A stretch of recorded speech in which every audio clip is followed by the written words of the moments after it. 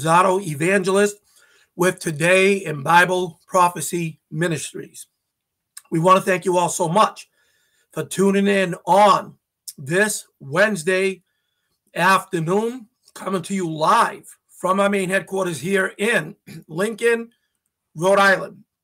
And it is great to have all of you on our broadcast today, because on today's live stream, we are going to tackle some rumors. When it comes to prophecy, the rumors fly. But I can confirm somewhat about the rumors that were flying, but nonetheless, rumors as they are. So we're going to be looking at the beast of Daniel, chapter number 7. Then we're going to look at a sculpture that many today are saying is right out of the book of Daniel 7 and Revelation chapter number 13. Is it really? So remember, I don't fly with rumors, and I do not embrace hype, drama, or sensationalism. Why? It's bad enough, ladies and gentlemen, that Bible prophecy, this wonderful subject that permeates at least 1/4 of Scripture, has taken a bad reputation because of off-the-wall suppositions when it comes to the study of Bible prophecy. And so we're going to look at Daniel 7. Then we'll take a look at the sculpture in New York City at the UN headquarters. So stand by for that. Now, last week, and I even think the week before that, we were having issues with the live streaming on Facebook. So what I'm going to do right now is we're going to go to Facebook to see if we are live streaming there. And hopefully we are. I hope I fixed the problem yesterday. I talked with the Restream programmers, and they said that we should be good to go. And yeah, there we are.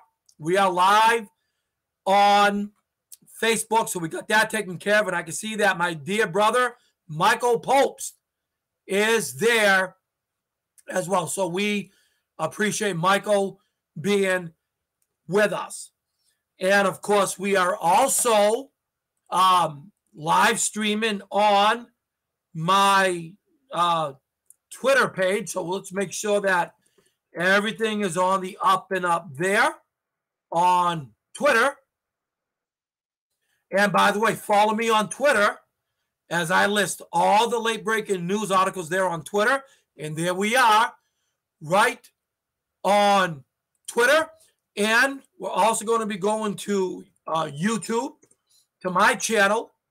And I also want to encourage you to subscribe to my YouTube channel. My YouTube channel is August Rosado. We're also live streaming on YouTube. So it looks like everything is right there on the up and up. And so we are appreciative of that. We also got Michael watching on YouTube. So he's on Facebook and YouTube. And we have Nancy Bartholomew, a dear friend of ours, also on YouTube. Michael Pope's on YouTube. And of course, many of you will be going on Facebook, and some of you watch it on YouTube, and maybe even on Twitter. So right now, we are simultaneously broadcasting on those 3 networks: Facebook, Twitter, and YouTube, which means you can watch on any one of those social networks. When you have a chance, subscribe to my free newsletters that go out through MailChimp every week. And hopefully we'll have them go out either today or tomorrow. It's a few weeks late, so we're going to try to get that out there. So I want you to subscribe to our free newsletters by going to my website, todayinbibleprophecy.org. Then go to Contact August Rosado. Click that on. Type in your name, your email address, and just ask that you want to receive the free newsletters. If you have a Facebook page, then send me a Facebook friend request because my page is public. Then subscribe to all of my videos on my YouTube channel.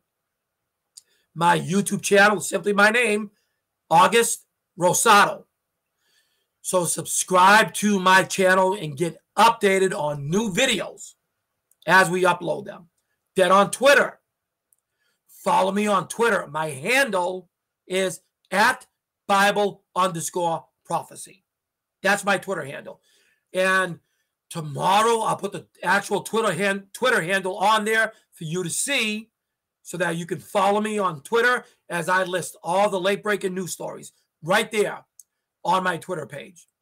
Also, Monday through Friday, 8:15 p.m. Eastern Standard Time. I am on WOPW 93.3 FM out of Central Kentucky. Tune in to listen to my 15-minute broadcast on Bible prophecy. See, August, I don't live in Kentucky. You don't have to. Go to their website, WOPW.org. Click Listen Live. That's 8:15 p.m. tonight.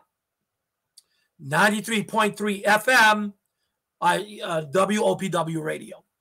So hopefully you will take advantage of that. Don't forget our prophecy toward Israel, scheduled for April 23rd to May 3rd, 2022, with 2 nights in Jordan. And I will be teaching you Bible prophecy on location. As it stands, we've got about 23, 24 people still coming with us. So we still got room for you. If you want to go, let me know. I'll send you an e-brochure that has the itinerary and the registration. So you could check that out. Again, that will be the Israel Jordan Prophecy Tour, April 23rd to May 3rd. So hopefully you can come to Israel with us. We got email today from Susan Eshed of Emmanuel Tours in Israel that the Zola Levitt trip has been canceled. But they did not cancel Dr. Todd Baker and myself. So as it stands right now, we are still scheduled to go in March. The tour group will not because they did not have enough seats. So Dr. Baker and myself are not canceled and are scheduled to go in March. But I want you to go with me in April and let me teach you Bible prophecy on location. Now, let's get into our study lesson.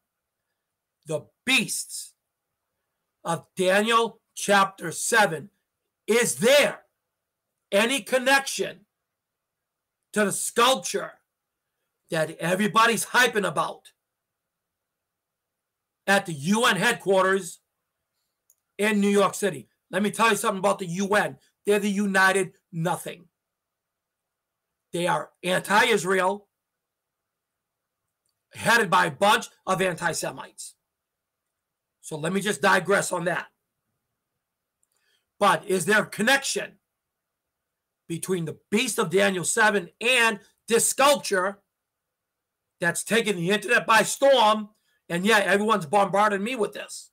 So I figured I would address it today. So before we do that, open your Bibles. Look with me in Daniel chapter 7, beginning in verse 1. In the first year of Belshazzar, king of Babylon, Daniel had a dream and visions of his head upon his bed. Then he wrote the dream and told the sum of the matters. Daniel spake and said, I saw in my vision by night, and behold, the 4 winds of the heaven strove upon the great Sea. The great sea there is the Mediterranean Sea. And 4 great beasts came up from the sea, diverse or different, one from another. The first was like a lion. Keep that animal in mind. Lion. And had eagle's wings. Drop down to verse number 5. And behold, another beast, a second, like to a bear. This is not the Russians. The bear, I hear all these prophecy guys and some of these pastors, the bear here is a Russian. No, it isn't. And I'll show you that in a few moments. And it raised itself on one side, and it had 3 ribs in the mouth between the teeth of it. Drop down to verse 6. After this I beheld, and lo, another like a leopard, which had upon the back of it 4 wings of a fowl. Drop down to verse 7. After this I saw in the night visions, and behold, a 4th beast, dreadful and terrible and strong exceedingly, and it had great iron teeth.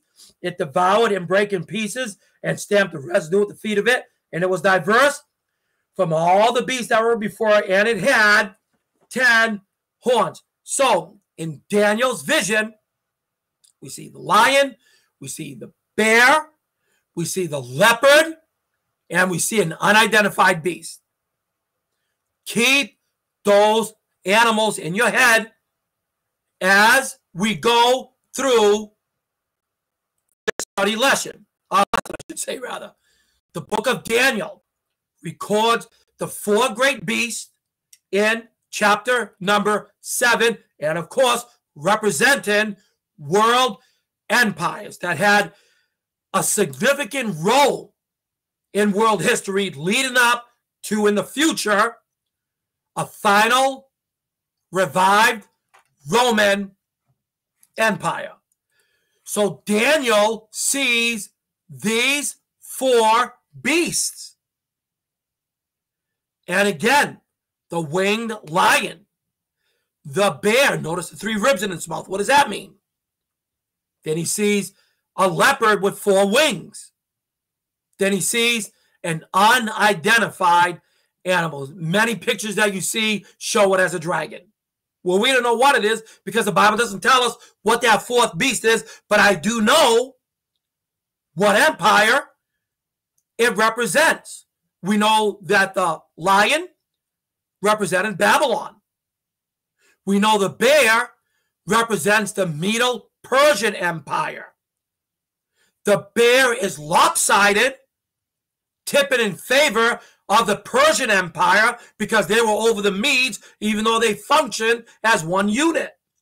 The 3 ribs in its mouth, in the mouth of the bear, would represent Egypt, Assyria, and Babylon. And we do know that Babylon was conquered by the Medo-Persian Empire. So the bear there is not the Russians. If you want to find the Russians in prophecy, go to Ezekiel 38, verse 2, Gog. That's a person who comes from the land of Magog.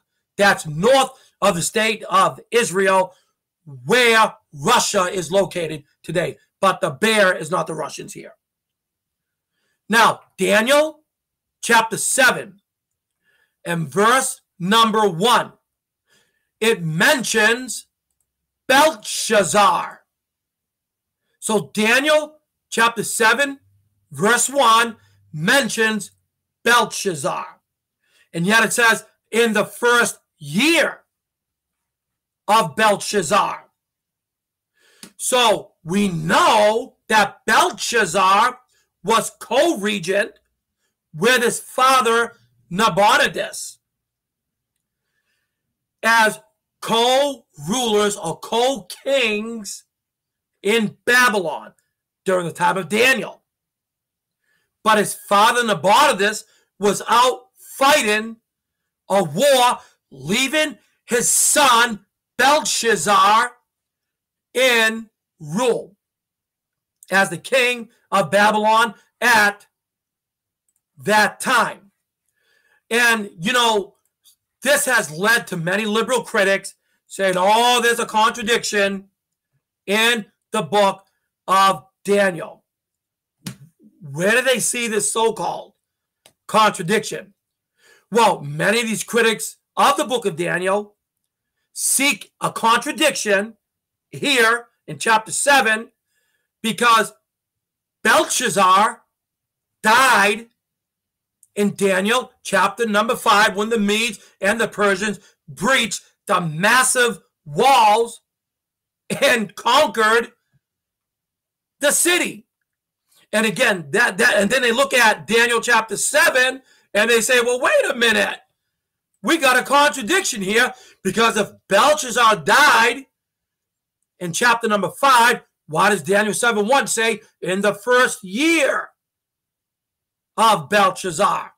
So, August, there's got to be a contradiction here. Listen, there is no contradiction. Listen, I've said this before. You've heard me say this many times. And I've even wrote a book about it. I wrote a book called Daniel, A Chronology. You need to order that book. Go to my website, todayinbibleprophecy.org, get a copy of that book. Daniel should not be read numerically. What do I mean by that? Don't read Daniel straight through chapters 1 through 12. I suggest you don't do that if you're going to read the book of Daniel. But you need to read the book of Daniel chronologically. How do you read the book of Daniel chronologically? I did you the favor and put the chronological sequence in the blue box below. You read Daniel chapters 1, 2, 3, 4, then fast forward 7, 8, then rewind 5 and 6, then fast forward again 9, 10, 11, and 12. Chronologically, that is how you should be reading the book of Daniel. Chapters 1, 2, 3, 4, 7, 8, 5, 6, 9, 10, 11, and 12. That is how anybody who's a serious student of Bible prophecy should be reading the book of Daniel in chronological order.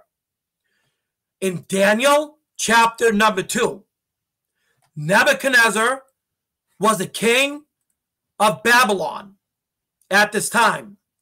He goes to sleep. He has a dream, a nightmare to him. And he dreams about an image. He dreams about a metallic image with distinct metal body parts. Those metal body parts would not represent individual kings, but it would represent individual empires. So this dream that he had really scared him. And he wakes up from the dream and he says, oh, I need someone to come and interpret this dream for me. The story's right there in Daniel chapter number 2. So when he sees the dream, he sees that the image has a head of gold. Well, we know that head of gold represents the Babylonian Empire. Then it had breast and arms of silver. That represents the Medo-Persian Empire. Then he sees the belly and thighs of brass. Well, that would represent the Grecian Empire under Alexander the Great, who conquered the known world at a very young age, at around 32 years of age. Then he sees the legs of iron. Well, obviously, this would represent the Roman Empire, Imperial Rome.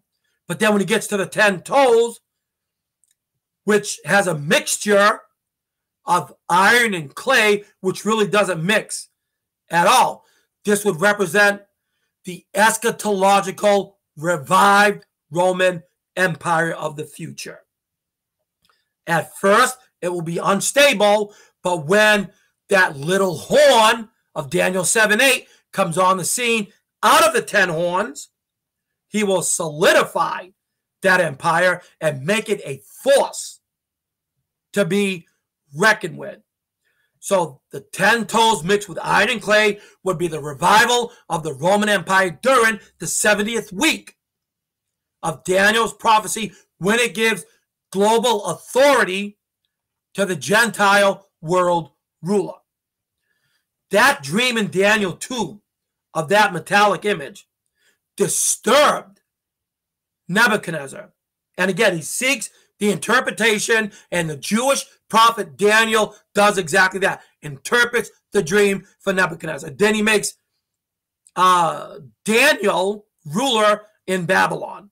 Actually, in Daniel chapter 7, when Daniel interprets those beasts, he's made the fourth ruler in Babylon.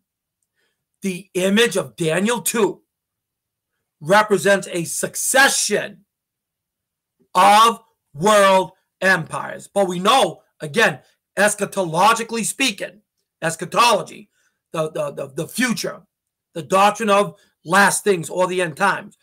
We know clearly that it says in Daniel chapter 2 and verse number 44 that in the days of these kings that the God of heaven will set up a kingdom that will never be destroyed.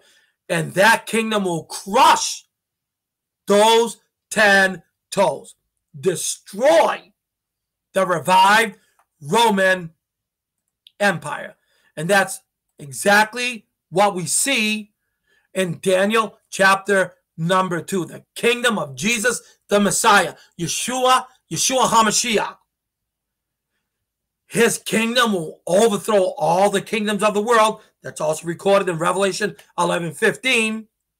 And his kingdom will last for 1,000 years. Revelation chapter 20, 2 through 7. And will crush the final 10 toe. Revived Roman Empire, also known later as 10 horns. Daniel chapter 7, verses 7, 20, 24. Revelation 12:3, Revelation 13:1, Revelation 17, verses 3, 7, 12, and 16. Final 10 horn or final 10 nation confederacy. These 10 horns will be destroyed by Jesus at his second coming back to this earth. And this is exactly what Daniel chapter 2, verses 35 and 45 talk about. When Jesus returns at his second coming, he will come down from heaven as a great stone. And that stone will crush those 10 toes of the revived Roman Empire. And then that stone will become a great mountain and will fill the whole entire earth. A reference, a clear reference to the millennial kingdom reign of the Lord Jesus. Jesus as the stone will crush the final 10-toe confederacy of the revived Roman Empire. And this is exactly how Daniel lays it out. The stone is Jesus coming from heaven. His second coming will destroy the 10-nation confederacy. The stone now becomes a great mountain, filling the whole entire earth. A reference to the millennial kingdom reign of Yeshua, the Messiah, from Jerusalem during the theocratic rule from David's throne. A theocracy will be restored. Right now, we are not under that theocracy. We are under a Satanocracy. And we have been under a Satanocracy since Genesis chapter 3 with the fall of Adam and Eve. We have been under a Satanocracy. How do I know that? Satan is the god of this world, 2 Corinthians 4:4 says. The prince and the power of the air, Ephesians 2:2. He can transform into an angel of light, 2 Corinthians 11:14. So we are right now under a Satanocracy. You see, in Genesis 1 and 2, the world was under a theocracy. God ruled over his perfect creation before the fall. But after the fall, Genesis 3, that theocracy changed into a Satanocracy. And that Satanocracy will continue up until Revelation 19 at Jesus' second coming back to this earth. Then he will reestablish, a theocracy that will be Revelation chapters 19 through 22. After Nebuchadnezzar's dream of this distinct metal image in Daniel 2, we now fast forward 500 years later, from Daniel 2 to Daniel 7, Daniel has, it's not really it's not a dream, but Daniel has a vision. And this vision is of wild beast. This vision is of wild animals, and these animals are pretty significant. And again, we see these 4 beasts in Daniel chapter number 7. Again, we're going to put that up on the screen. We see these visions of the 4 beasts in Daniel chapter number 7. Again, this is 500 years after Nebuchadnezzar's dream of the metallic image in Daniel 2. Daniel sees 4 beasts that also represent world empires, not individual kings, as some are erroneously teaching today. They are world empires. Now, as I said already, the winged lion represents Babylon, the head of gold, in Daniel 2. And then the breast and arms of, you see the bear there with the 3 ribs in its mouth. The bear represents the Medo-Persian Empire. The breast and arms of silver in Daniel 2. As I told you already, the bear has 3 ribs in its mouth. It's lopsided, tipping in favor of the Persians over the Medes, even though they function as one military unit. And the 3 ribs would represent, in the mouth of the bear, would represent Egypt, that was conquered by Assyria, and then conquered by Babylon. Then later on, Babylon is conquered by the Medo-Persian Empire, 539 BC. Then we see the leopard with 4 wings.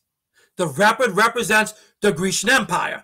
But when Alexander the Great died in 333 BC, his kingdom was divided among his 4 generals, represented by those 4 wings on the leopard. Then we see that unidentified beast.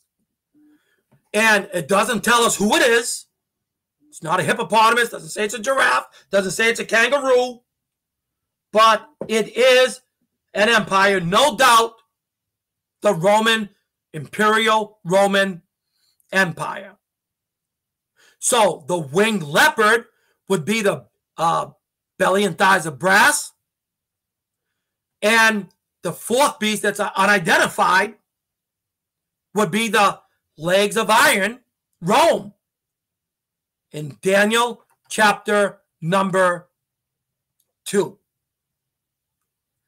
So this is exactly what Daniel saw 500 years later after Nebuchadnezzar saw that image in Daniel chapter number 2. Now, I have been getting messages from people all over the United States. Hey, August, did you see this? Hey, August, did you read this?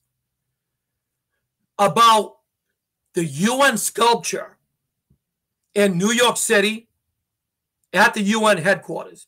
And they're saying, oh, August, you got to see this. It is right out of the book of Daniel concerning the 4 beasts. Now, if you've known me for a while, you know that I do not get carried away with things that other people post on Facebook, especially Facebook. Because you know as well as I do, we have been down this road before with wild, imaginative speculations and suppositions. So I did a little digging myself. And then I decided to go to Snopes.com. Now, if you're familiar with Snopes, Snopes is a fact-checking news website that either debunks or confirms stories that are circulating around the world of the internet. So then I decided to go to Snopes and found this story here. A United Nations end times sculpture. The installation of a sculpture of a winged jaguar outside the UN headquarters inspired apocalyptic rumors. And I do trust Snopes because they're fact checkers, not like the fact checkers that Facebook uses. These guys are fact checkers. So I read this article of the sculpture in New York. The report said this began the apocalyptic prophecy rumors that the sculpture is a winged lion in New York City at the UN headquarters. It is not. The prophecy rumorville said the artwork depicted an end-time sculpture of a beast out of Daniel chapter 7 and out of Revelation chapter number 13. Folks, it's not even close. Not even close. So what is this sculpture in New York City? So I want all of you to take a gander at the sculpture in New York City. Okay? It is a genuine sculpture. It is at the UN headquarters in New York City. And we can right now confirm that. Because it seems to resemble Daniel's image, many assume it is the beast of Revelation chapter 7. It is a winged lion. It is not a winged lion. First off, the statue was created to depict a, quote, guardian of peace and security sculpture, end quote. It is not the beast, the four beasts mentioned in Daniel chapter 7 and Revelation chapter 13. Okay? It is not a winged lion. It's a winged jaguar. There is no mention in the book of Daniel or the book of Revelation of a winged jaguar. Do not confuse the leopard with a jaguar, because you'll have some arguing, well, the leopard is a jaguar. No, it isn't. You go and you Google that. Two different species here. It is not a leopard. It is a jaguar. They are two different animal species. Also, this is not the first time that the United Nations in the past have had winged cats in front of their headquarters. The sculpture at the UN now is a jaguar with eagle's wings. It is not, and I repeat, it is not a winged lion. And it was created by Jacobo and Maria Angeles as a, quote, again, guardian for international peace and security. That's what they named it. Quote, guardian for international peace and security, end quote. And it was donated to the United Nations by the government of Oaxaca, Mexico, of this month, December 2021. The artists claim on their website, and you can go to their website, jacobimariaangeles.com, where they said they created two guardian sculptures and sent them to New York City on a mission of, quote, accompanying and protecting all Latin American, Mexican, and Oaxacan migrants who live or are about to arrive in the United States looking for a better future for their families, end quote. That's the purpose of that sculpture in New York at the UN headquarters. So, folks, listen, this has nothing to do with the four beasts of Revelation 7, Daniel 7 and Revelation 13. while social media users claim that the statue installed in front of the UN was some sort of apocalyptic sign or warning. Statues depicting large cats with wings, listen, they can be found all over the world. So why isn't anybody making a big deal about that? We can find winged animals anywhere, all over the world. The following photos that you see on your screen are examples. You can find these winged animals in Venice, Italy, Leicester, England, the Prague, Czech Republic, and Madrid, Spain. They're everywhere. The European Union headquarters has a sculpture of a woman riding on a beast. Now, I find that to be pretty significant. Why? Because Revelation 17:3 talks about a woman riding a beast. So I do see a connection there. But I don't see the connection with this winged jaguar and the four beasts of Daniel 7 and Revelation 13, because Daniel and Revelation do not talk about a jaguar. One of the animals listed there are not jaguars. It's a winged lion, a bear with 3 ribs in its mouth, lopsided, a winged leopard, and an unidentified beast. So again, folks, we really need to be very careful with this, because once again, it gives a bad name to the study of Bible prophecy. Daniel 7 sees a vision of 4 great beasts coming from the Great Sea. Whenever you see that word in the Bible, Great Sea, that's the Mediterranean Sea on the west coast of the state of Israel.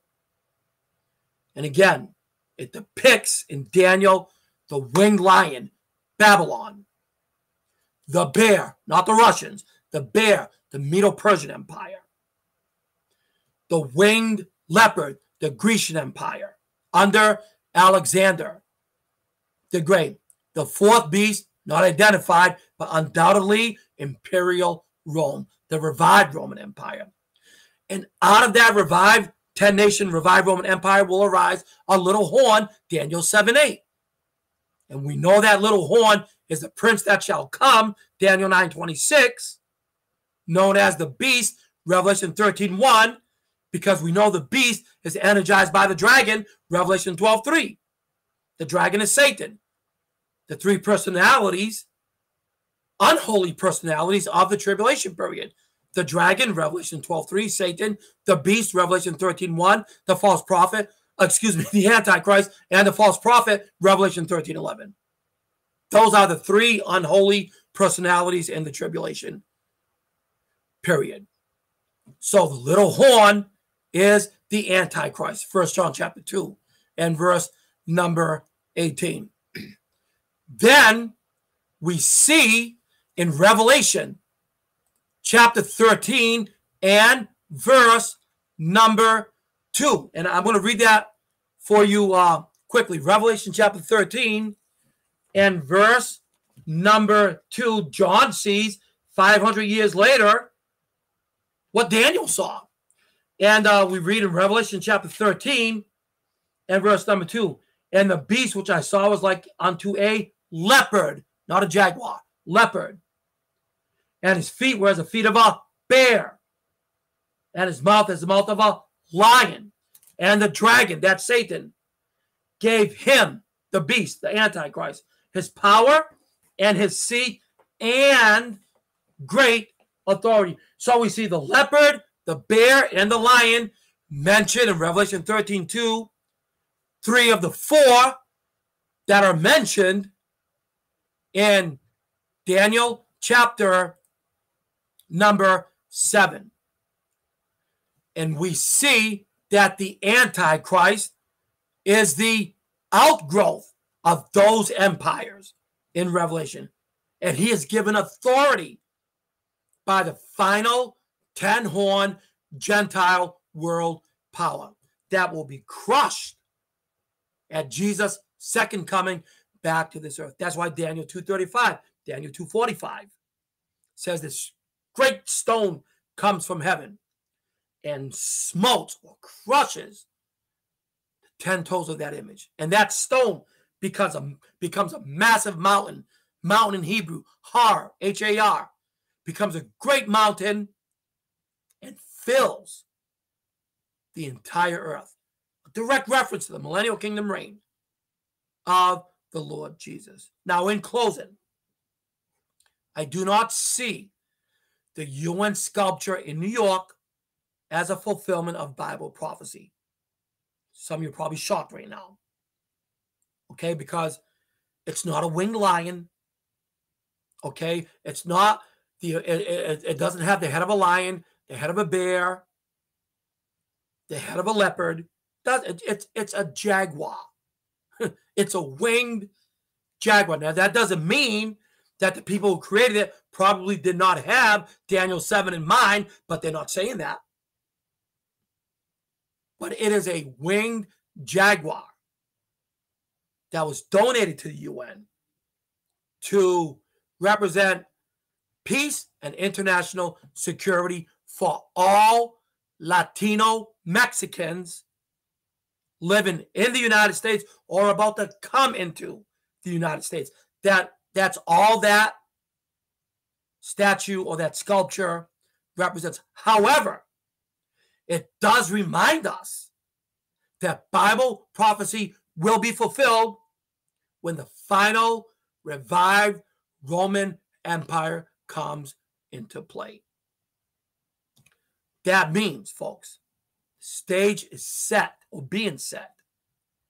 The actors are getting into position, and the curtain is about to go up on the end time drama, because we know the next main event on God's calendar of activities is the rapture of the church. 1 Thessalonians 4:16 through 18. Remember, there are no signs that precede the rapture, and no prophecies have to be fulfilled. The rapture is imminent. Imminent simply means something hanging over your head about to befall or overtake you. That is the rapture. No man knows the day nor the hour, and no signs or prophecies precede it. All we can say to that is, in closing, Maranatha.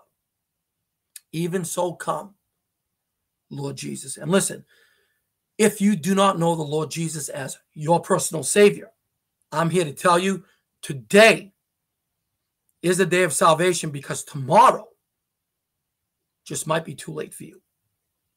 Right now, you need to call upon the name of the Lord and be saved. And if you don't have that assurance of going to heaven when you die, I'd love to talk with you, show you from the Bible how you can know for sure without a shadow of a doubt that one day heaven will be your destination. And you'll be ready for either one or two things, either death or the next main event we call the rapture of the church. So Michael says, hey, man, I switched from Facebook to YouTube because the sound is better. That doesn't say much for Facebook, Michael. So I'm so glad that you guys have decided to join us on today's broadcast. Hopefully we cleared some things up. And let's see here. We got also Amanda Tatro watching. Zeke Gaza. Zeke, it's been a long time, buddy. Good to see you. Robbie Lincoln. Robbie, hope you're feeling better, brother. Get well soon, man. And my dear friend, John Webb is watching as well. We also are live streaming on Twitter and, of course, on Facebook. So, folks, as I said, again, thank you so much for tuning in on today's broadcast. I hope to see you all tomorrow, 1:30 p.m. Eastern Standard Time, for another Bible prophecy update as we look at the political, setting the stage for the prophetic to be fulfilled. And again, when you have an opportunity, visit my website, todayinbibleprophecy.org. Order my new book, Daniel, A Chronology. Our gifts from Israel. We just got shofars and ram's horns, Star of David necklaces. We got all those good things in. So take advantage of that. It's Christmas. Take advantage of it. My grandson Levi, his birthday was the day before yesterday. He always wanted a shofar from Israel. So we gave him a ram's horn, a shofar, with a guide and everything. And Puppy gonna have to teach me how to blow it, he says. Of course I will. And you should have saw his face, a 9-year-old. He was like, I finally got a shofar from Israel. And he was just absolutely ecstatic by that. But we have them available on our bookstore. And folks, again, we survive because of you. I don't have a 9-to-5 job. That's not what God's called me to do. Not that I'm above that, but it's not what the Lord's called me to do. God has called me into full-time ministry.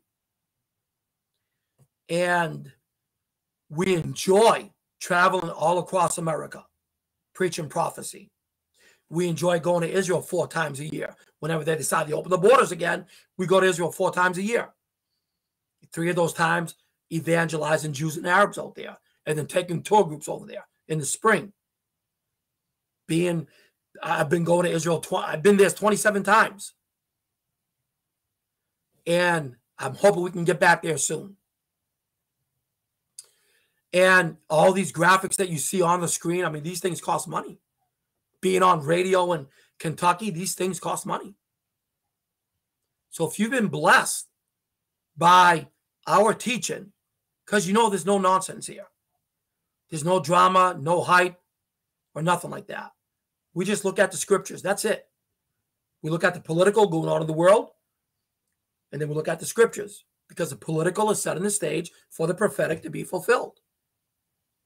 So if we have been a blessing to you, would you prayerfully consider donating to us, whether it's a one-time gift, whether it's a monthly gift, every other month, weekly, bi-weekly? We depend on your support.